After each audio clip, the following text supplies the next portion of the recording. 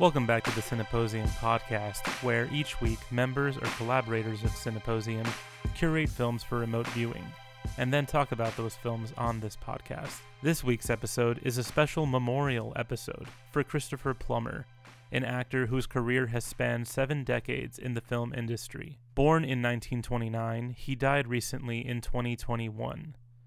During his life, Plummer was recognized for his performances in film, television, and theater, having made his Broadway debut in 1954. Plummer has received various awards for his work, including an Academy Award, 2 Primetime Emmys, 2 Tony Awards, a Golden Globe, a Screen Actors Guild Award, and a British Academy Film Award. He is one of few performers to have received the Triple Crown of acting, which is a term in the entertainment industry used to refer to actors who have won a competitive Academy Award, Emmy Award, and Tony Award in acting categories. And he is the oldest person to win an acting award when he received a nomination at the age of 88 for All the Money in the World. Today we record this episode of the Cineposium podcast to remember Christopher Plummer's acting in 3 notable films: the classic musical film The Sound of Music from 1965, Rian Johnson's Knives Out from 2019, and David Fincher's The Girl with the Dragon Tattoo from 2011. Enjoy the conversation.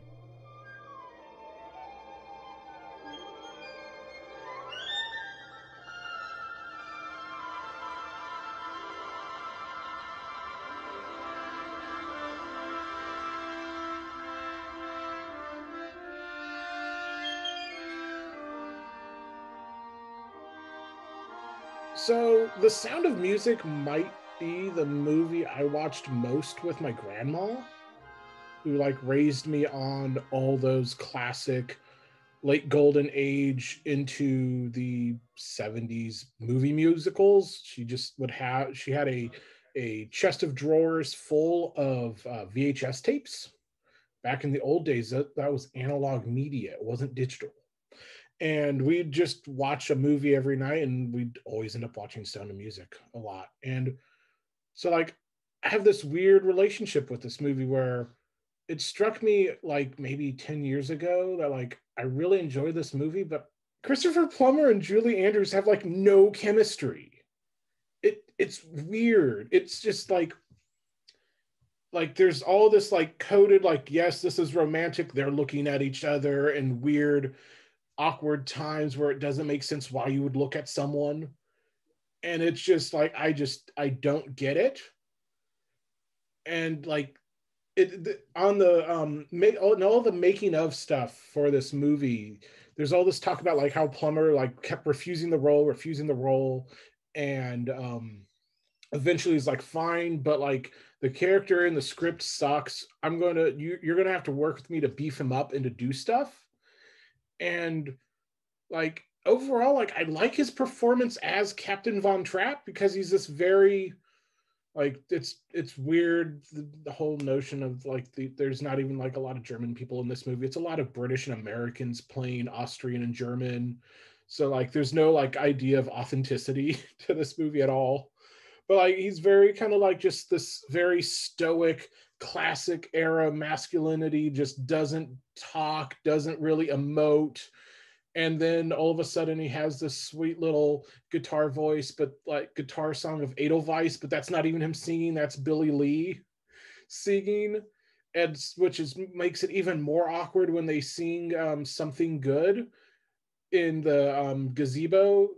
It doesn't they have to do those dialogue parts, and if you look, it's Lee is overdubbed in that portion too. It's just nothing about that song works, and they made it for the movie. But I'm kind of fascinated by his performance, because there's a certain amount of wary dread there of I don't know how to be a dad to all my children. All I know is how to be a naval officer, and so that's how I'm going to cope with the loss of my wife, is to be emotionally distanced and just probably ruin my children's lives. But it's his final the final performance of Edelweiss, which like that song isn't really even a real like Austrian or German folk song. The people of Salzburg hate it, and yet they also lean into its commercializations because you know what, people have to get paid. And just that whole like contradiction, the artifice in his performance, I think I really like. It's fascinating, but like in that final performance, which I find really powerful, of like this condemnation of like no, of like Austrian pride and like fuck the Nazis. Like Billy Lee's performance, he gets his voice to crack in this really great way where this like emotion actually seems to come out of this man's face and voice for once. And it's this kind of like really wonderful moment of vulnerability that's really nice. And then the final showdown with Rolf is this really great, just like Plummer running just circles around who played Rolf? It was Daniel Truhittle, the guy like just running circles around him like this is what a movie star looks like and does. And so yeah, it's a fascinating performance that's not very good in a lot of ways. But what are your guys' like thoughts on Sound of Music? Yeah, I think like you, I was introduced to Sound of Music at a pretty young age. I mean, it wasn't my grandma, it was my mom. But I mean, I would say like maybe I'm shooting like too broad, painting a broad stroke, but I think at least for like millennial and up, I would say this is probably everyone's introduction to Christopher Plummer.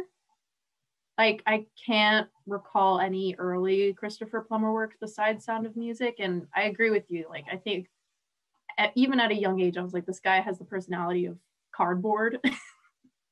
Like I didn't particularly ever care for Captain Von Trapp. I just thought of him as a human who existed.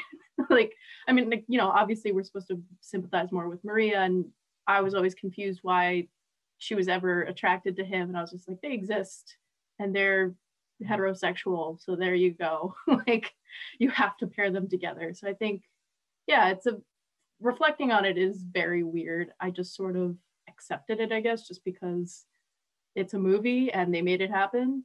But yeah, I don't know. I haven't revisited Sound of Music since a kid, so I have very nice memories of watching it with my mom. I think like Christopher Plummer honestly just existed in that point, and I just didn't register him, maybe for better, I don't know, for better for getting this performance of his. But yeah, I think Christopher Plummer to me will always be that like thespian actor who just then transferred to the screen and honestly did an amazing job with it. But yeah, this one is just very confusing, especially because this is definitely the first time I watched Plummer and just like did not care for his character at all. I think it's interesting to kind of hear the stories of early interactions with Christopher Plummer through the Sound of Music, because I was exposed to the Sound of Music very late in life. That's just not like the style of film that my family is into, and like my dad does not like the Sound of Music. I had seen the Sound of Music actually in conjunction with Lord of the Rings in the early 2000s, and the only reason why I remember this is because my dad had come to me one afternoon and he was like, I want to watch a really long movie. And I was like, okay, what are the options? And he was like, we're going to watch either The Sound of Music or Lord of the Rings. And we ended up watching, I know, right? It's really a choice. But I guess like if you're looking for long films, it's, you know, you don't have a lot of options. And we ended up watching The Sound of Music because I was like, oh, I've never heard of that. What is that? We'll put it on. Didn't like it. Let me tell you. That's I mean, when you like are thinking like The Sound of Music and then Lord of the Rings, you're like, oh, maybe it's like Lord of the Rings. It's some massive epic or something. It's kind of not. I mean, I guess it is like a musical of epic proportion for the time period, but it is not Lord of the Rings. Yeah. So, needless to say, I didn't really enjoy it. What was interesting to me though was that like I had been exposed to Sound of Music as a musical prior to that. There's a Vin Diesel film. Are you talking about The Pacifier? Yes, there is a Vin Diesel film called The Pacifier. I have no knowledge of this, and I love Vin Diesel. How did Oh my God, I want to say it was like my first Vin Diesel movie because I just was not there for the Fast and Furious franchise. But I think it was also the first Vin Diesel film that I remember as well, because I didn't see Fast and Furious until much later. Mike, all you need to know, it's Vin Diesel, who is like some Navy SEAL, somehow gets roped into a job of taking care of like 5 or more children who are extremely like troublemakers. Essentially, it's Sound of Music, but with Vin Diesel and like super secret spy shenanigans instead of Nazis. It's very interesting, because like there's like an inordinate amount of references to the Sound of Music throughout that. So like the family that Vin Diesel was assigned to protect is the Plummer family. Spelled in the same name as like Christopher Plummer. I don't think that the name of the dead husband is actually Christopher Plummer, but the last name is Plummer, and they performed the Sound of Music as part of that film, and I had no context for that until I had seen. Well, wasn't there like a whole plot point where like he was afraid that the boyfriend or the son was a Nazi because he had like a Nazi costume, and it turned out he was just playing I forgot this character's name. Liesel's boyfriend. Yeah. Rolf. Yeah. Yeah, that was like a whole plot point where like he's like, you know, because he's trying to investigate this family because they have ties to some super secret paramilitary project or something like that. And so he's going through all of their stuff very secretly and finds that the oldest son has, I think it's like the only son. No, they have like a little boy. The oldest son has Nazi paraphernalia inside of his bedroom that he's like hidden away. And Vin Diesel like confronts him about it, and it turns out that he's just like, he didn't want anyone to know that he was in an amateur production of The Sound of Music playing the boyfriend, a Nazi. And it becomes like a plot point where like Vin Diesel helps him realize his dreams of becoming a stage performer by helping him perform as a Nazi in The Sound of Music.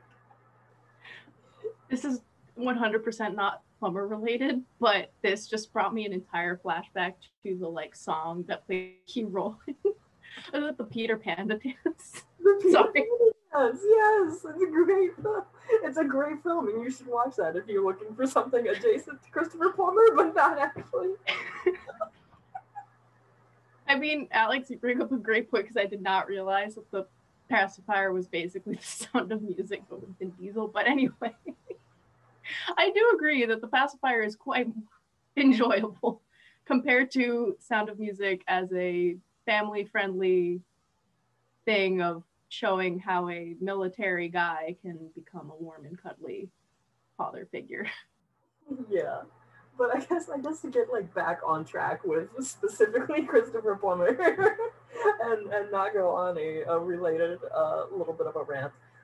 Like I said, like the first film that I had seen him in was actually not The Sound of Music, which is the first film that like many people are introduced to Christopher Plummer through. I had actually seen him first in 1975's Return of the Pink Panther, in which he plays the notorious bandit Sir Charles Lytton. And that is a role that I would say is very adjacent to the acting in The Sound of Music, but works way better. Like the Return of the Pink Panther I describe as almost like a little bit of like a wonky comedic Bond film. And in this, essentially, Christopher Plummer plays the equivalent of the Bond villain. And that acting that he like performs within The Sound of Music of like this very stern, no nonsense, yet kind of like suave guy, he's like reprising that role in Return of the Pink Panther, and it just kind of works a lot better, I think, in that context of like he has stolen some diamonds and some gems and is trying to thwart the police with no romantic subplot and like 100% less singing.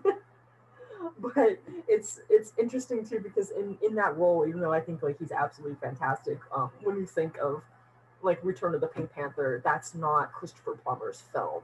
That's Peter Sellers' film. Like it's for Peter Sellers, and so I think that like that's important to note at like this point in his acting career as well. That like I feel like the roles that he's doing the best are the roles that he's.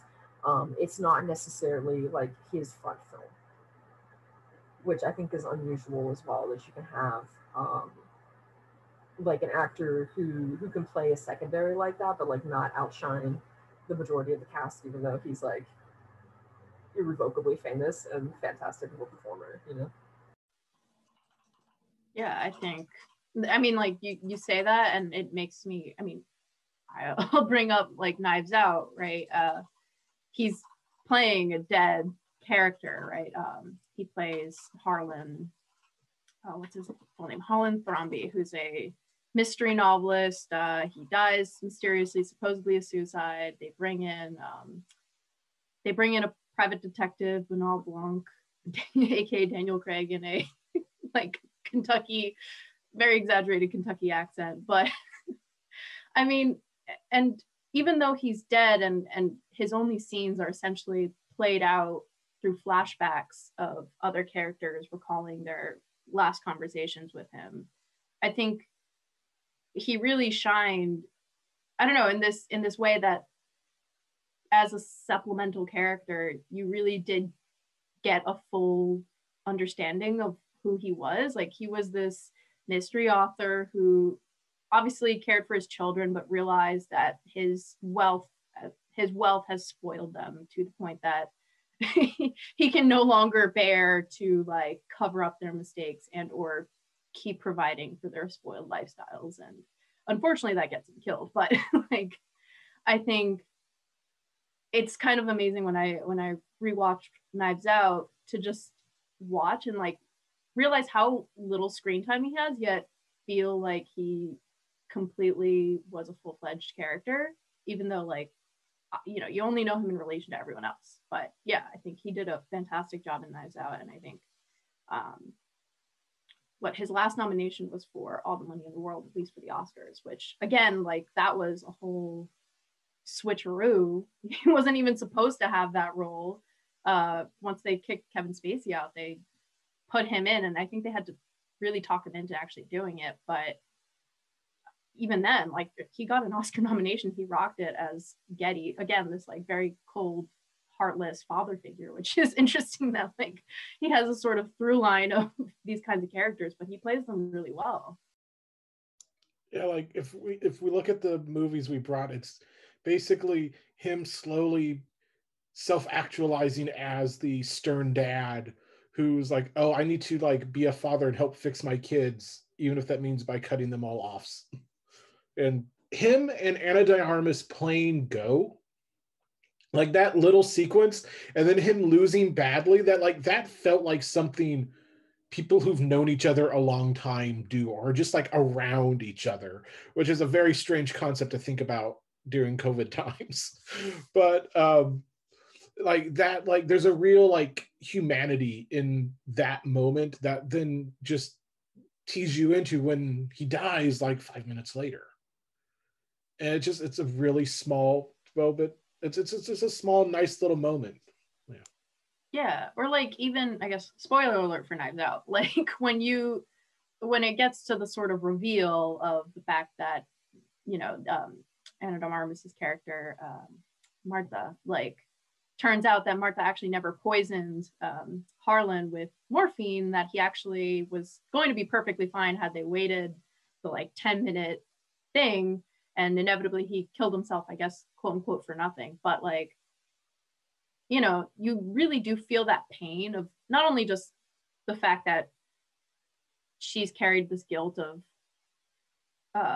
thinking that she killed him, but also just, you know, you kind of feel like, damn, like had he just waited like a few more minutes, they could have realized he wasn't poisoned and he would have survived and none of this like crap would have happened. But I don't know, I think in a way it's sort of both, you feel bad that he died, but at the same time, I guess it's sort of poetic, right? Like, he was going to cut off his children. He died very theatrically and dramatically by slitting his own throat. But I think, yeah, it's sort of, again, you feel bad for this character's death, even though you don't actually get to know the character at all, I guess, directly. You only know him through the memories. Yeah, like, it's a real thankless role in these kinds of movies because he's just the body. And then like, oh, now, okay. Like, oh, That's such a good movie that also feels like it came out like years ago at this point. I mean, it was 3 years ago, not that far back. We're barely a month into 2021. 2019 isn't that far away, but it feels to me. That is true. But yeah, I don't know. I think it's one of his more recent roles. I guess now it's good. Like it's sort of, yeah, a nice little capstone just to who he was as an actor. And I think like, you know, both Mike and Alex, you guys have said that it takes a lot to be that kind of actor who can play a supporting actor role well and not outshine it, given just like how easy it is. And I think that's just like the craft of being a supporting actor. I mean, I don't know. I can't think of, I personally can't recall any like lead acting roles that he's had besides, I guess, Sound of Music. Yeah, absolutely. And I like that you speak to kind of like the timeliness of Knives Out, because it did come out towards the end of 2019, and this is one of his last roles. So we've gone from essentially one of the first roles that we kind of recognize him widely in to one of his last roles. There's only 2 films that have come out since Knives Out that he's made an appearance in. The Last Full Measure, which came out also in 2019 after Knives Out. And he has a posthumous appearance as a voice actor for a 2021 film called Heroes of the Golden Masks, which is an animated film.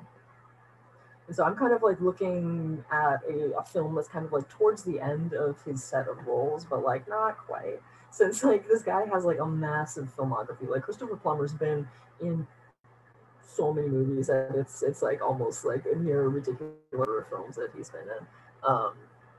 And I think like even like just like looking at the list of films that he's in, just like remembering these roles and knowing that like they're memorable and that so many of these films are worth the rewatch. It's like very difficult to pick what type of film to even begin to select to kind of characterize what his acting career was, right? So I kind of picked like a little bit of like a controversial one. I picked the Girl with the Dragon Tattoo, the 2011 one.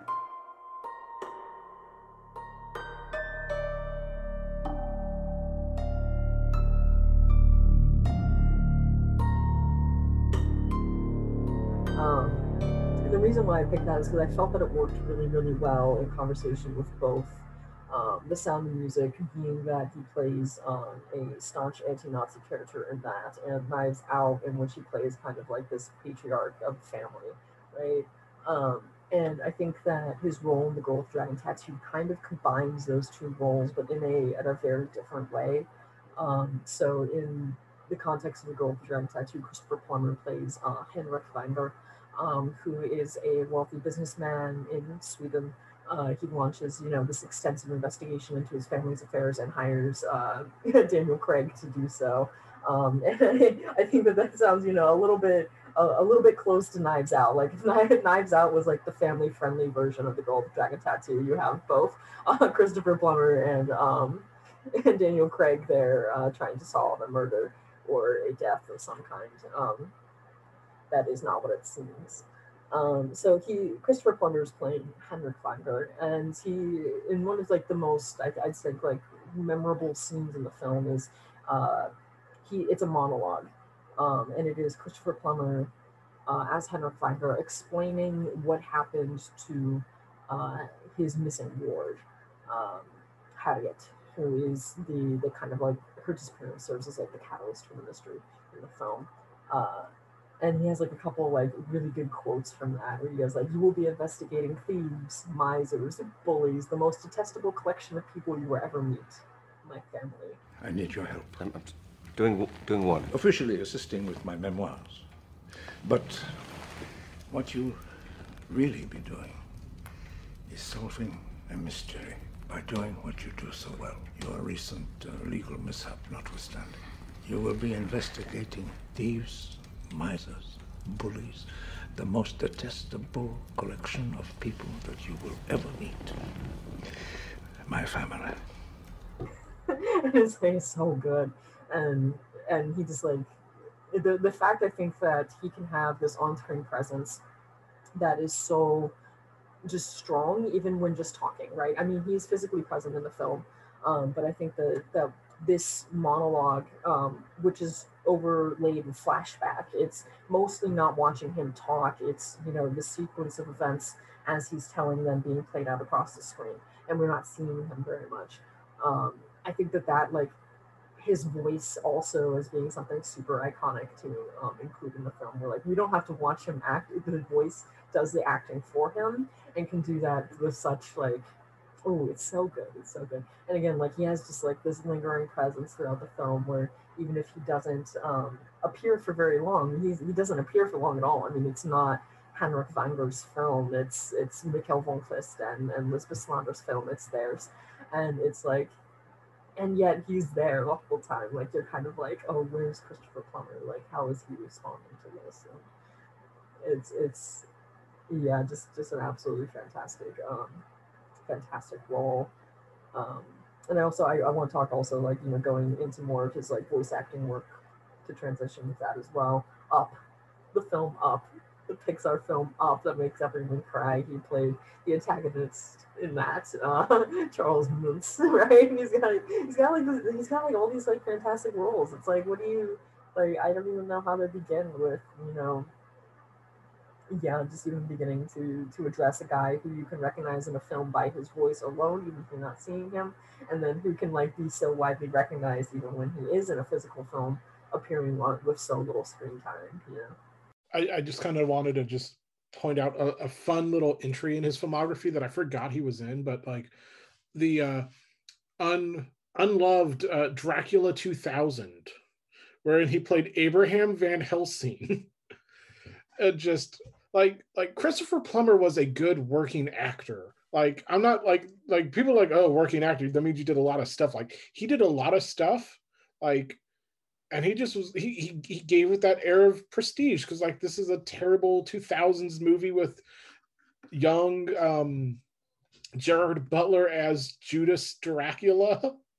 And then you're just like, oh, Christopher Plummer's on scene. This is like fantastic. And like he just is like giving it that Obi-Wan, like old British guy air of quality. It was like, I'm a theatrical trained actor.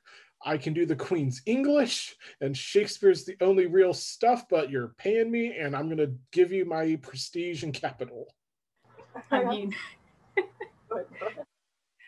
I was just gonna say, isn't this around the time when he does Star Trek like 6?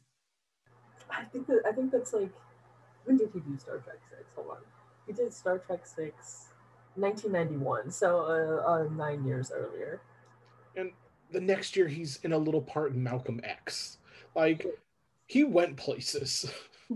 I mean, he was also the he was the narrator for the Madeline cartoon. I don't know. Like, if you really want to throw it back to like childhood, like I think he like was nominated for an Emmy or something for it. But like, yeah, I think it's just sort of like he creeps out of the most random films, and I don't know, it's just like he did such a good job about standing out in the films that he knew were good, and then like just taking the money and really standing by just for the ones that were not so good. I mean, like, I have to say, even like the bad films, right? So, like Dracula 2000, which is like objectively a bad film, it's a fun film in that it's really interesting. It's at least like, if he was going to do, you know, a version of Dracula, you would expect either that he would be doing a very like tight to adaptation version of like the book, right? And he'd be doing it on a stage. Or he would be doing Dracula 2000, which is in part like a story of like early Christianity. Like Count Dracula is the character of Judas Iscariot, who like is the one that betrays Jesus, and it's like Christopher Plummer plays Abraham Van Helsing and Matthew the Apostle. Like, there's a lot going on there. And it's like, I'm sure that he read that script and was like, this is the most interesting thing I've ever seen happen to Dracula in my life. Let's do it. Like, he has like this great sense of humor that like I can't imagine that he would take these roles and like not appreciate them to some extent. And like he was Mike Wallace in The Insider the year before. Like underrated Michael Mann film, like central to that movie. And then he's like, also guys, Dracula 2000, I have that coming out. Be on the lookout. Also, like the next year, he's in A Beautiful Mind. Like it's just pretty astounding how he can like yo-yo. I mean, like he's transcending like all genres, all forms of like um, live action to animated to 3D animation to like highly regarded films to like really low culture quote unquote films. He's done horror, he's done sci-fi, he was in 12 Monkeys, he was in Star Trek 6, he's done rom-coms. Like I mean, like I don't think like you could ask as an actor for like a more varied career, right? I mean, like we kind of joke that he's always playing like this very staunch man in the background, or like a secondary role in which he is like this father figure. But like really, he's doing this in so many different ways, in like so many different genres and so many types of films, that it's like there's no way that like he would ever get bored of the role, or at least if I was in his position, I wouldn't have, because gosh, like I would definitely play like Brad Pitt's doctor, father, or whatever the heck that role was in 12 Monkeys. I didn't understand 12 Monkeys. Disclaimer. So don't take that summary as like legitimate. I don't know what happened in that movie. I just know he plays the character. A Taste of the Brad Pitt. It's fine. I mean, it like sucks because I know he was in talks, or he was about to start filming King Lear, and I'm pretty sure he was cast to play King Lear, which just like, I don't know, it just sucks because he was such a lauded actor of the theater. A thespian, to say the least. But he won 2 Tony Awards. He was someone who was highly trained in playing Shakespearean roles, and the fact that I think this was his first like Shakespeare filmed adaptation. It just kind of sucks that we won't be able to see that, just because I would have loved to see him play King Lear. Yeah, and I mean, like in regards to like his stage presence and his Shakespearean acting in particular, he's got some just amazing like Shakespeare roles, and some of them you can get recordings of. You can find those kind of like lurking around every so often. Like he's got ones where he like from like the 80s, these are like 80s versions. Here he plays like Macbeth, and you're like, oh my gosh, like wow, like holy crap, like and they're just like so good, and like so like you can tell that like this is where he really excelled.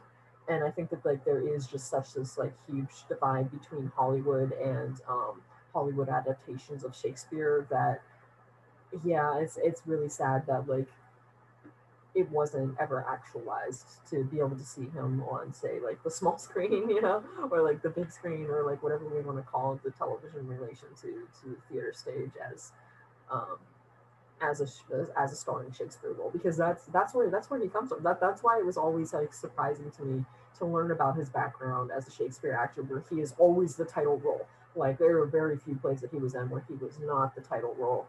And see it translated onto film where he's a secondary role or a third role, and basically every film that he's in, it's so different. He was just one of those kind of guys that you just were like always, it like in retrospect we're like, yeah, he was in a lot of stuff we watched. Like I didn't know that about Madeline, but like now that like I think about it, I'm like, oh yeah, that does sound like Christopher Plummer. Did any of you guys see Beginners recently? Like I haven't in like years, so but like I remember him being like actually really pretty good in that, and like that movie overall being surprisingly kind of like good for the subject matter and the time it came out. I was like, oh, this isn't totally cringeworthy. I mean, it's funny that we like started off this conversation about our like lukewarm approval of his role as Captain Von Trapp. I mean, granted, he was lauded for it, I think, at the time, but like, it's interesting to what? Like I think that's just the curse of 60s acting.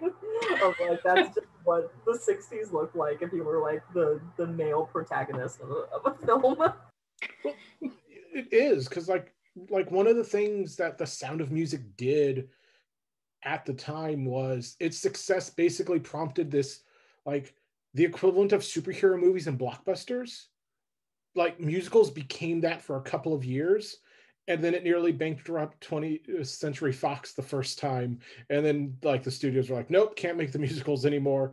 That's the reason we got Dr. Dolittle in the Best Picture race for 67. I would like to just to show how much he like disliked being in The Sound of Music. He has a quote here about playing Captain Von Trapp.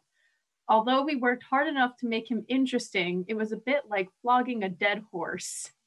The subject matter is not mine. I mean, it can't appeal to every person in the world. Which, like, what a trooper to like go through with that if he absolutely hated the character. I mean, it is like a little bit of like an obscure subject matter. I mean, like, and on one hand, like the underlying notion of rejection of the Nazi regime, that's, I would hope to be a little bit of like a universal, like we can agree with this to be a good thing. I would like to hope that that's the case, but you never know. But I think that like the underlying nature of just father, alone, unmarried, 7 kids, hyper rich, old estate, old money, woman who was a nun, abandons her religion to be with him, who is like the antithesis of all of her training and ideals. I don't know, it's too much. Like you can't have all of that. Like you can like rein it in a little bit. Like you 7 kids on a rich estate. Like, I know it's the 1940s, but like, come on, how was he paying for that? Like, I kind of like, he didn't have any chemistry with Julie Andrews, but you know what? Like, he didn't have any chemistry with Eleanor Parker either. And like, that's kind of the point. But like, it's just, he had more chemistry with Max. Good old cousin Mac, or Uncle Max. We kind of like mentioned this earlier, where Christopher Plummer was convinced to replace Kevin Spacey in All the Money in the World, which ended up winning an award for doing so. There was a meme that was circulating around the time that was announced called Christopher Plummer replaces Kevin Spacey in everything. And it was just going through all of Kevin Spacey roles and photoshopping Christopher Plummer's face onto them. Most notably House of Cards, because that was just basically like what everyone thinks of Kevin Spacey as being from. But it's quite an interesting meme to think of, when again we kind of think of Christopher Plummer's current roles as being like secondary roles, not lead character roles, and knowing that like he had won an award as I think like every time he's leading man, essentially he's won an award. Like he's won so many awards every time that he is leading man in a film. And I just wonder sometimes like if his career would have even possibly have been even more prolific than like we could ever possibly imagine if he had been leading man in every single film that he had ever been in. You know what I mean? It's like he just has like that aura about him that I think only comes like once every like 3 generations of an actor. That is just so iconic. Where I think Betty White has like that same immortality to her as well, where it's like, yeah, just fantastic, just absolutely synonymous with acting and television acting, and film acting, and wow, we didn't really talk about any of this television, did we? He kind of did a lot of television too, but again, kind of like TV miniseries. I think he was in a couple episodes of. He was a presenter actually on Jeopardy. That was one of the things that when they were looking for a replacement for Alex Trebek, he had hosted an episode of Jeopardy, so you can go watch that if you want to see him present clues. If you really like his voice and his style, his presentation. I remember a long time ago on the Cosby Show, he was a Shakespearean actor in an episode of Cosby Show where they talk about Shakespeare and try to teach Shakespeare. Not that maybe this is like a good example of a show, of a good show now. It's just was very not aged very well, that show. But yeah, that's it. I mean, also it's like interesting because his daughter, I mean, Amanda Plummer, has also like had, you know, she was in Pulp Fiction, she was in Joe versus the Volcano. Like, I think like it's interesting that she's chosen a similar career. I mean, I don't think she's been anything recently, but you know, it goes to show, I think, like she has hopefully like followed his path of just sort of being everywhere, but also not being noticed, but being incredibly noticed. I don't know. It takes talent to be that kind of actor. When she dies in the Hunger Games, I cried. I was going through some shit at that time, and then just old lady just giving herself up to be eaten by the mist. I was like, no, you remind me of my grandma too much. This is too real. Yeah. Wow. Totally forgot she was in Hunger Games, but yeah, like I think I didn't realize that was her until I was like, Amanda Plummer. Oh my god, it's you. So yeah, that's very like her dad. right. I mean, yeah, I'm like scrolling through Amanda Plummer's like filmography, and she's been in a lot. Like she started in the 80s and hasn't really stopped. I'm honestly really impressed, actually. Oh, we should probably tell you. You can find all of Christopher Plummer's movies on various streaming services like Disney Plus, because media consolidation is a terrible thing, except for when it comes to streamers, because that 20th Century Fox classic is on Disney Plus now. Well, I think, and he's also probably going to be on Paramount Plus, considering the Star Trek movies are moving there. Yeah, he's literally everywhere. I mean, you can find him on anything. I think Amanda Plummer's works are a little bit more like you're not going to find Pulp Fiction on Disney Plus. I would hope, maybe not quite yet, but maybe in the near future. Yes, that is it. Although, I guess okay.